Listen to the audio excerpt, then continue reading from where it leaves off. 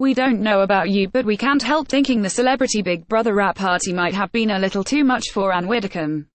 The former MP had every reason to celebrate after finishing runner-up to Courtney Act in Friday night's final, which obviously included joining the others at the series' end event. But there was just one thing she had to first, and that was secure herself a pair of ear defenders to cope with the noise. The 70-year-old was spotted clutching the gadget as she joined the others at the bash, collecting them from Rylan as she appeared on CBB BOTS after the final. "Have you got the message by now that I really don't like noise?" she asked the presenter. "So when I walk away they won't think I'm being rude." Anne finished in second place in the series despite causing controversy with many of her comments in the house, with fellow housemate Andrew Brady later blasting her treatment of Courtney.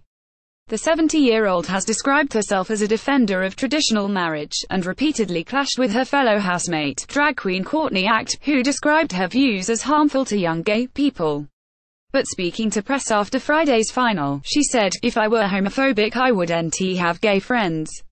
She also slammed claims that she is misogynistic, adding, "Equality isn't about special favors, it's about being on a level playing field.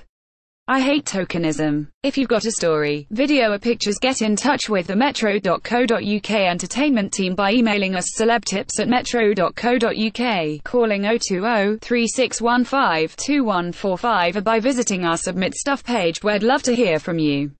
More. Celebrity Big Brother's Shane Jenek says he would have been disappointed if Anne Widdecombe won more. Celebrity Big Brother final voting stats reveal Courtney Act was the clear winner.